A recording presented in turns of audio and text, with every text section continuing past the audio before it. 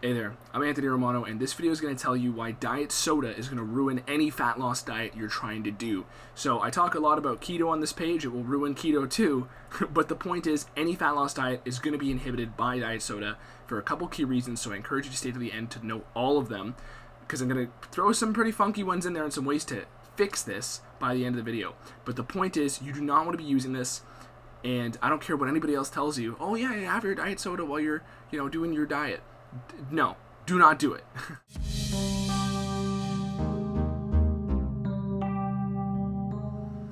So, what is the main problem with diet soda? Well, I'm going to start off with the sweeteners, okay? So, the foundation to all of this is the actual ingredients they use, because they're designed to be addictive. Now, the ones in particular here are aspartame, and there's also a lot of the things like ACE-K, asulfame potassium. Now, asulfame potassium, sucralose, those things are not healthy for you in general. I have an entire video on those things. They cause cancer in rats. Sucralose is chemically similar to pesticide. When you heat it up, it's like a very toxic compound called chloropropanol. And basically, you don't want to mess with those for health reasons. Same with aspartame, but aspartame in general is like a modified version of an amino acid, and it's designed to spike certain sensors in your brain that create an addictive response. That's aspartame. Okay, that's the one everybody knows with diet soda, right? So here's the thing, let's get down to why are these things in here. I'm gonna have to pick my words very carefully and not say any particular brands, because a lot of particular brands that make said beverages fund most of the nutritional studies in the world. So I have to be very cautious here. But the point is, if you think about this, these normal versions of sodas are sweetened with sugar, right? Sugar is very addictive. Some of these drinks used to be sweetened with cocaine, right? Why would they make the switch to sweeten them with sugar, right? This sounds very conspiracy, rabbit hole, take the pills scenario, right? I'm recruiting you to my cult here. But the point is, why would they make a switch to sugar? Well, sugar is more addictive. It's proven to be more addictive, and it also doesn't kill your clientele within several years of consistent usage in some of these beverages, right? That shall remain nameless for my own safety, hopefully.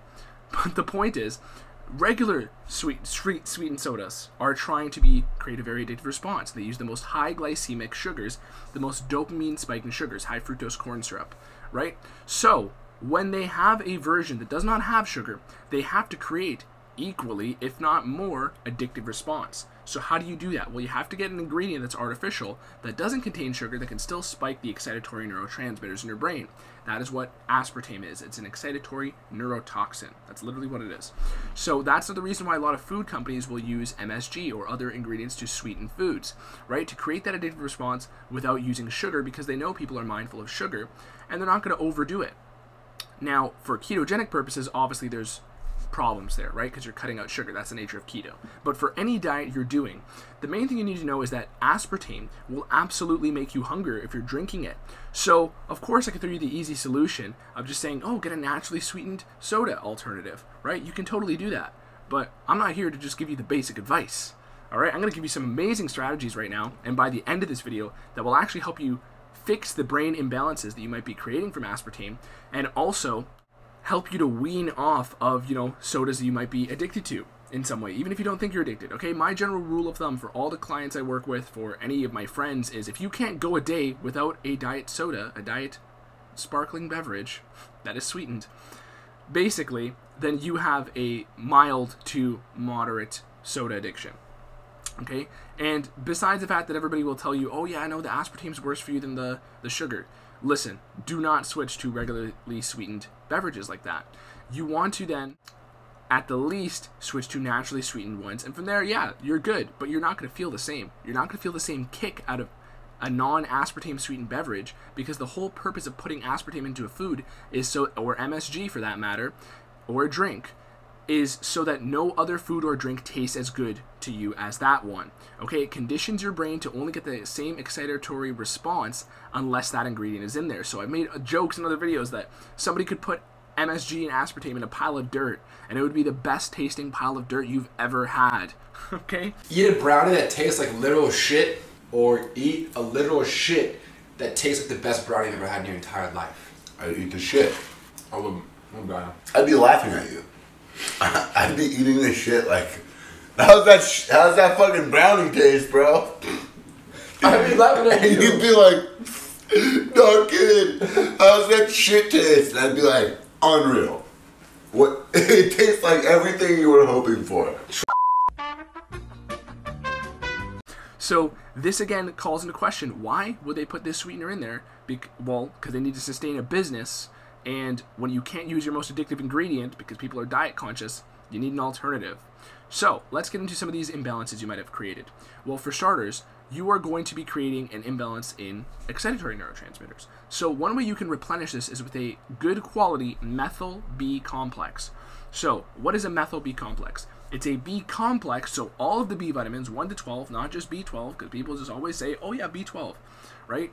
No, you need all of them because they work in synergy. Now your exact dose I can't tell you. With some of my clients who are quitting diet soda, I will get them to take moderate doses. But you need a B complex, and it needs to be in the methyl forms, okay? Generally, if you see a B vitamin, and you look at the label list, and you don't see the word methyl, M-E-T-H-Y-L, before most of the ingredients, then it's crap, okay? They're going to be using cheaper forms of these vitamins. The one I've seen most commonly is for B12, they will use cyanocobalamin, which is a very cheap and less effective form of B12, and it taxes your liver a lot because it has to clear out the other half of the B vitamin, which in this case is bound to cyanide, okay? It's cyanocobalamin, which is toxic, but for humans, like in a B vitamin, you just have to clear it out with your liver and work harder. So the point is, a lot of these B vitamins and a lot of supplements in general skimp out, and I'll only ever recommend the high quality stuff. But you need a B complex to restore some of your neurotransmitters, okay? These are the raw materials to building brain chemicals, basically. Now, you also may benefit from an L-tyrosine. This is an amino acid which is the precursor to excitatory neurotransmitters, the catecholamines. So this is basically, you know, your best way to provide your brain with raw materials for, you know, rebuilding excitatory responses. The dose is going to be different for every person. I'm just informing you of the fact that this is the way to go. So I can't tell you how to use this properly or the best medical advice on that, but I can tell you that it is the solution, and I've used it for individualized doses for certain people. You have to keep in mind, the way that diet soda is actually going to ruin a diet is because it's going to raise your blood sugar because of these ingredients. So because of the aspartame, because of the, you know, MSG isn't in diet soda, but because of those types of ingredients, your brain's going to anticipate sugar and basically create a blood sugar and insulin rise as an anticipatory response. So that's going to absolutely make you hungrier and make you more inclined to eat more food. So at the very least, even if it doesn't ruin, you know, your results, right? I mean, granted, the spike in insulin can inhibit fat burning, right, and mobilization. But even if it, you know, even if you just have the most willpower in the world, you're a freaking Navy SEAL, all right? Even if you do that, and you can just hit your goals for your diet, everything like that, you're going to have a harder time. You're going to be gnawing your arm off at nighttime, which is an expression I say quite often here, because you're causing these hormonal changes, okay? Even if it's a small amount, right? There's nothing wrong with a diet soft drink here and there. There's no problem with that. The whole point of this video is for the people who have the dependence on them, okay? Because I can't tell you how many times I've had clients, friends, people I know, people on YouTube telling me, look, I have an addiction to diet soft drinks. People talk about this. They joke about it all the time, and it seems benign, but it is not, and it's absolutely holding back your fitness goals. So the last tip to actually grab hold of this, the best one for last, right, is you want to get better control of your blood sugar. Now, my favorite way and my preferred way that I've been doing for the past decade is ketogenic dieting, where you cut out all sugar. You don't have to be doing low protein, all this other BS people tell you, but you cut out all sugar, and that's going to reset your sensitivity to sugar and dramatically improve your insulin sensitivity. That's my favorite way to get a hold of blood sugar, but there are lots of little ways you can incorporate this. So the easiest way for most people is probably intermittent fasting. The next easiest way is to start using bulletproof coffees, which is a keto beverage, but basically it's a fat-dense coffee, basically, which can provide, you know, a good amount of stimulation, just like a diet soft drink would, and from there, it's going to provide a load of high-quality fats. You have to know how to do it right, so watch my videos on that. And that's going to create a better blood sugar stabilization because of the certain fats in bulletproof coffee. They're saturated fats, and they're very nutrient-dense as well, if you get the high-quality ingredients. So, that being said, there are other supplements as well. You could use a chromium, you could use a berberine if you're so inclined, but berberine is very powerful, and I really only use it with diabetics or anything like that. But many people can benefit from it, for sure.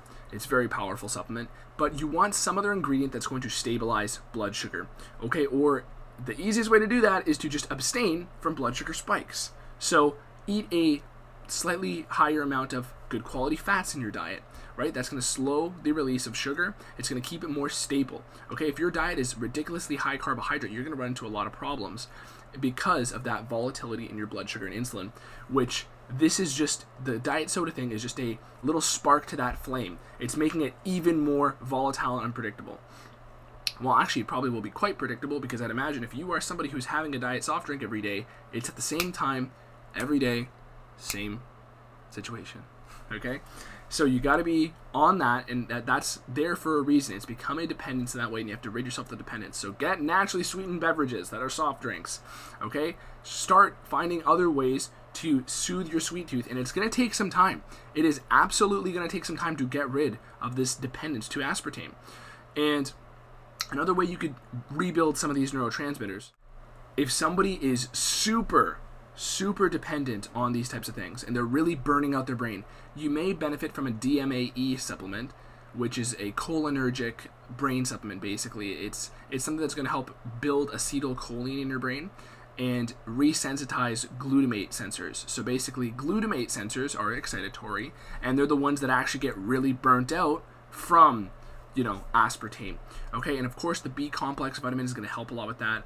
Of course, throwing in the other supplements, the L-tyrosine, is going to help with this. But if you really need to rebuild, DMAE might be an option, but you might want to look deeper into that. So I'm just trying to equip you with all the necessary tools here, tools that I've used at some point or another with other people.